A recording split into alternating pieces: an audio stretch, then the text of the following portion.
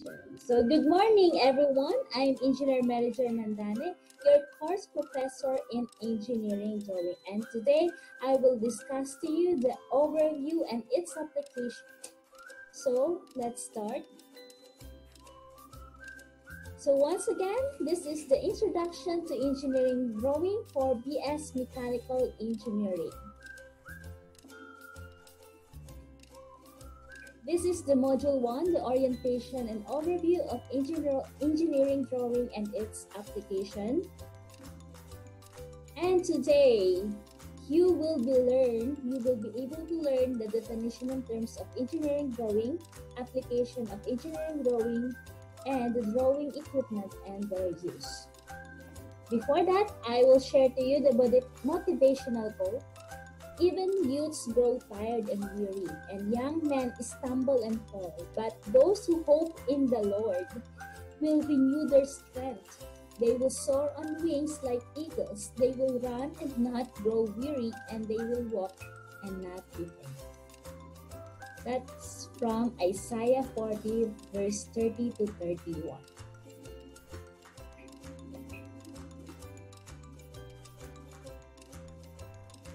So let's have fun. Let's have some fun. 4 picks and 1 word game. So while taking up this module, you need to answer this game correctly. And every page, I will give you a letter as a clue. At the end of the module, you will receive the final instruction. As you can see, meron tayong lalaki dyan nakaupo at nag-aayos sa riles. At meron po tayo dyan na ano kaya ito? Ano kaya ito? So, meron ditong naka-cup, okay? Naka-PPE. At merong mga plano. Meron ditong nag-iisip at merong calculator. Meron ditong lalaki na nag-ooperate sa isang audio room. Okay. So, sa tingin nyo, ano kaya ang word na to? Okay? Ano kayang word na to? So, hopefully, makahulaan nyo. So, every page, meron akong ibibigay sa inyo. Okay, so let us start our discussion.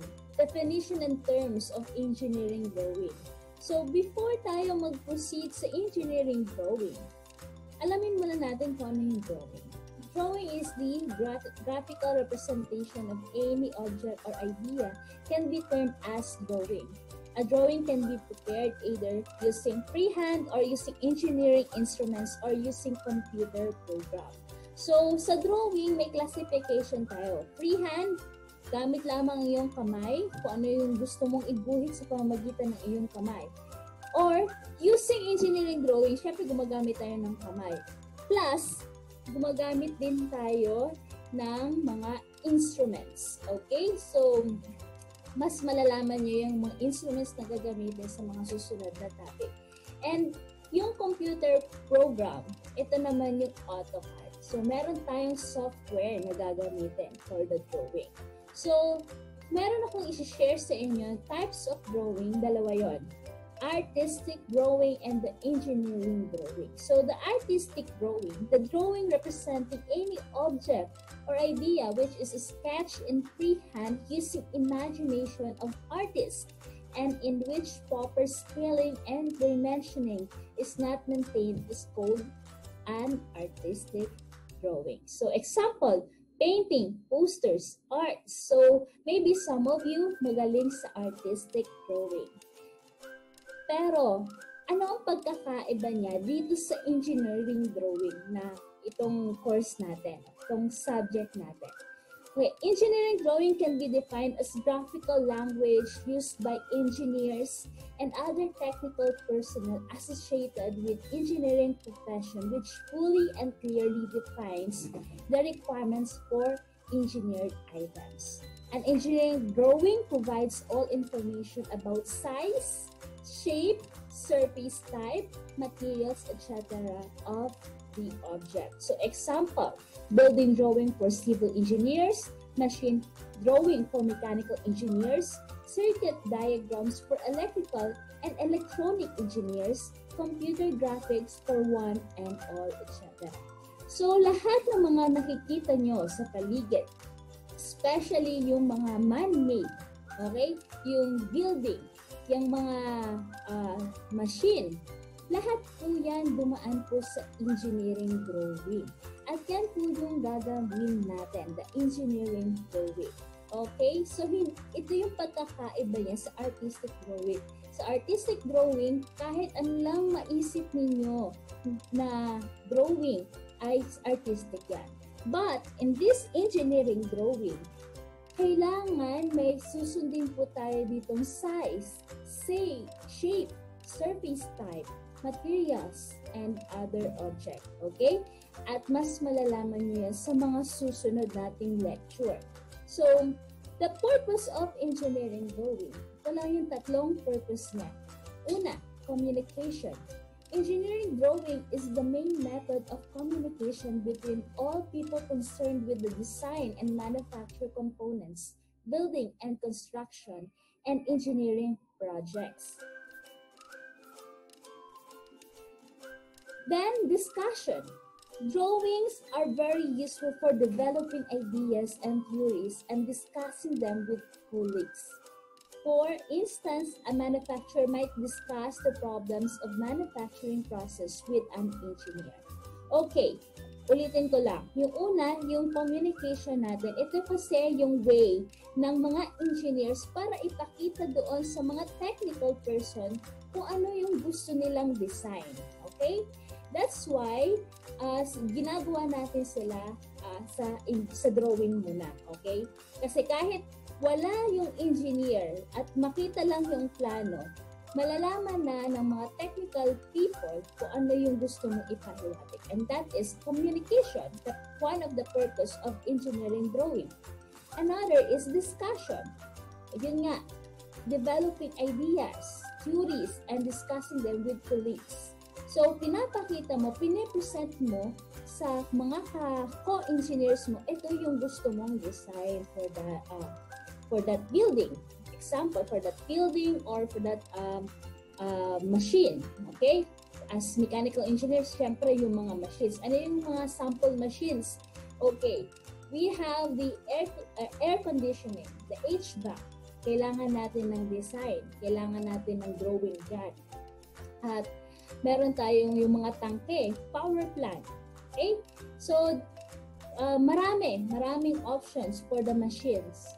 At lahat ng yon kailangan dumaan sa design or drawing. Okay? Another and last purpose of engineering drawing is for the records. Drawings are kept for extra orders of components recording previous specifications and records of current specification in case of faulty manufacture or design. So, ang source po natin yan ay sa Engineering Drawing by Norazlina by Abdul Misker. Okay? Pwede niyo siyang i-search sa website. Okay, what are the types of engineering drawing? So, engineering drawing can be grouped into 4 major categories. First is the geometrical drawing. Under niya dyan ay ang plain geometrical drawing and the solid geometrical drawing. Second is the mechanical engineering drawing. Third, the civil engineering drawing. And last, the electrical and electronics engineering drawing. Oops, meron tayong nakitang clue. The first clue is letter R.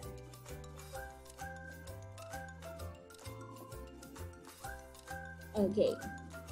Here's the types of engineering drawing. Yung una nga is the geometric drawing. This is the art of representing objects such as rectangles, squares, cubes, cones, cylinders, spheres, etc. on a paper. If the object has only 2 dimensions, such as the length and the breadth, it is called plain geometrical drawings.